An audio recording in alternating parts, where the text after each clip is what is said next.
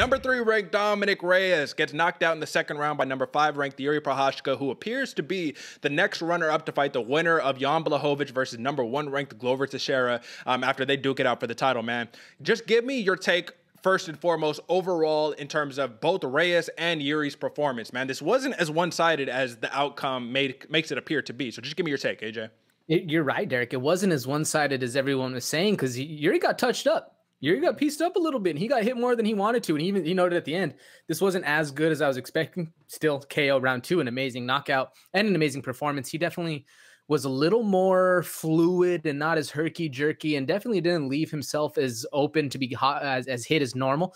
But man, dude, Reyes was looking good. He was looking good until he started feeling that power. Once Jiri started hitting him with those power shots, I knew the end was near. But it was a good fight, man. You were very happy if you stayed tuned to the end. What was your takeaway? Well, I liked exactly what you pointed out, right? Jiri, he's pressing the pace, doing that. What I like to see out of Dominick Reyes, what I really enjoyed is that there was some of that killer instinct back, which is, yeah, I'm getting bloodied up, I'm getting punched up, you're putting me on the back foot, but I'm coming back with the Jiri Rodriguez back elbow. I'm coming back with that left hand, just counters. Like, if Jiri was a normal human being with a normal human being's chin, I honestly believe Reyes would have won that fight by knockout, man. Jiri the whole entire time, hands down. And that's an anomaly, right? That's one of these people who are just special, who are different, who put the division on notice, because Dominick Reyes was supposed to be the Devastator. He's supposed to be the guy who puts everybody on notice. But we do all respect to Dominick Reyes, man. You don't get cut from here. You better not get cut from here. You don't go into a real downward trajectory because you're fighting the best of the best, man. And I don't know many other 205ers who are going to take care of Jiri Prochazka. You know what I mean? Jan Blachowicz, I do think Jan Blachowicz holds the key, and Glover Teixeira both. I believe both of them hold the key to be able to defeat Jiri Prochazka, but he makes it close, man. It's not like any of these are going to be landslides. So ultimately, that spinning back elbow was preceded by something that nobody's really talking about, which we need to break down really quickly, man. Jiri Prochazka, I'm almost positive, AJ, I'm almost positive here, that he was flash KO'd seconds prior to landing that spinning back elbow. So what happens is that he has Dominick Reyes in this position where Dominick Reyes is on his back and he's over him and he's trying to go and see, let me get some ground and pound, do whatever I can, get up in here. He gets into like a side control, maybe like a half guard situation. He eats big elbows from Reyes, which is another thing I really love to see. He was a dog throughout the whole fight until he got knocked out. So what does Jiri do? He stands up. I'm going to manipulate the legs, right? Bro, he eats a flush up kick where his body goes limp. And this is the argument to be made between this fight and the Pinejo situation, right? Because Pinejo, the natural inclination, AJ, let me know if I'm wrong here, but the natural inclination is when you get stiffed, your body goes limp. You cannot brace your fall, even though that's our natural tendency is to brace our fall, right? You can't. That's why Reyes looked like he just died. He looked like Frankie Edgar after Sandhagen kneed him in the face, right?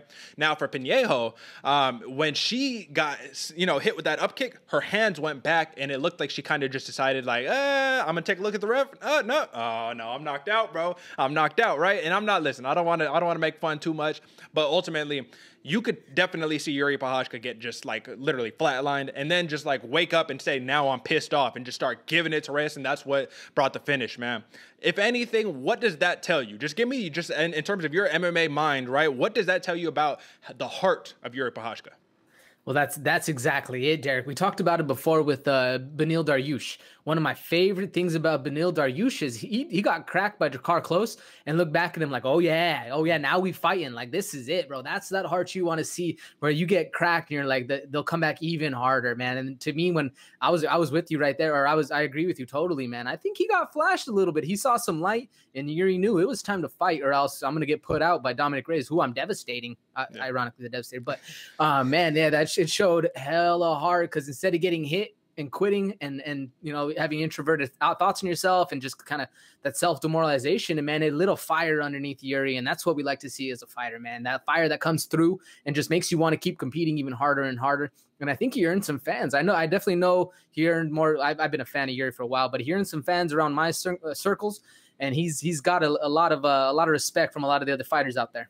Listen, man, if he didn't earn some fans, I'll tell you, he earned a boatload of money, because he not only got the fight of the night, he also got a performance of the night bonus, man. So Jiri is high rolling, and we'll talk about it for the matchmaking, but he says he kind of wants to slow this train down, man. He's like, I've only had 2 fights. They already want to throw the championship at me. Like, I know I'm a killer. I know I'm a samurai, but what are we talking about? I want to go live in the forest and just practice martial arts every day. Like, that's why I love him, because he really brings out, I don't know, you saw he was bowing in the cage. He bowed to Reyes, and Reyes didn't bow back. I was like, oh, shit, you about to get fucked up now, man. You don't don't do that to a martial artist. But also, I think that was Reyes kind of saying like, hey, I'm not gonna let you lead the dance. Like, you know, I'm not gonna play your game. Like, no, fuck that. I'm here to fight. But anyway.